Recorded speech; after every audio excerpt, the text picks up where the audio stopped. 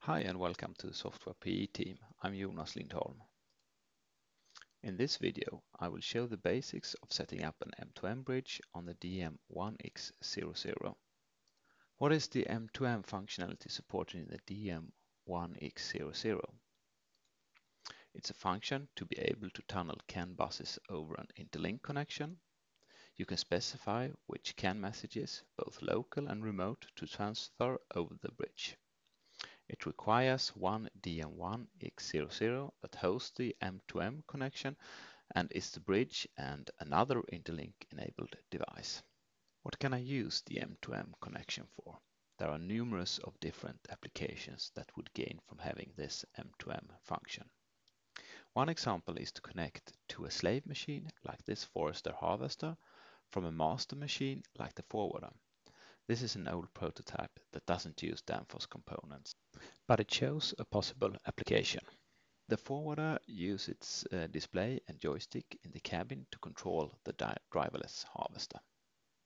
In this video, I will show the principle of the M2M bridging by using a simplified example that is an extension of the PLUS+1 fundamentals dual path example. I want to demonstrate how to virtually connect to the DM430_1 in room 1 to the SC24 in room 2 via the CAN buses. The M2M connection helps bridging these two devices together, so both of them have the possibility to send message to each other like they are using the same physical CAN bus 0.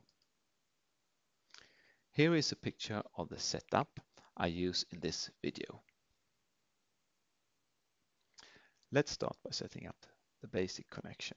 I start with the program in the DM1000, set up the display to be a Wi-Fi access point, because then it will be more convenient to connect to the DM1000 via PLUS+1 service tool that I use in room 1. I also set an Interlink password to the unit. Default there is no password. I set the password to ABCD. Then I continue with the DM1200, set it up to be a Wi-Fi client to connect to the DM1000 access point. Now we enter the, for this video, more interesting M2M settings page.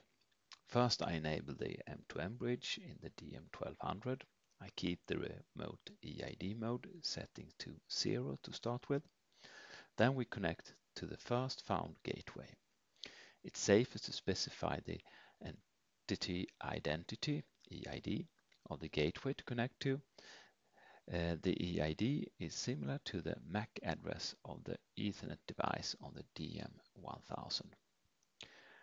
I add a remote password that matches the Interlink password on the gateway to connect, in this case the DM1000 in room 2. On all filter mask and filter values, I add a 0 to the first element of the first value and filter mask. This setting means that all CAN messages on the local and remote CAN bus is transferred over the Wi-Fi link. This is not a recommended setting. A better setting is to allow only transferring the CAN messages that is needed in each side of the Wi-Fi link. If we allow all CAN messages on the bus to be transferred over the Wi-Fi link, like I did by setting it to 0, then the load of the link is unnecessarily hard. But for our initial test, this setting is okay. I keep the remote and local CAN port to 0. That means CAN 0 is connected to CAN 0 virtually. After compiling and download the DM1200 application, we are ready to test the M2M bridge. First we check the M2M status variable. We wait for the status to turn to 4. Then we turn the knob on the breakout box in the room 2. Then we check the DM430 in room 1 to verify that it has the same behavior as the DM430 in room 2. With this introduction, I think you can experiment with the settings to suit your application. If you need more information or help, please remember to visit our forum, help desk, or visit and subscribe to our YouTube channel. Thank you for listening.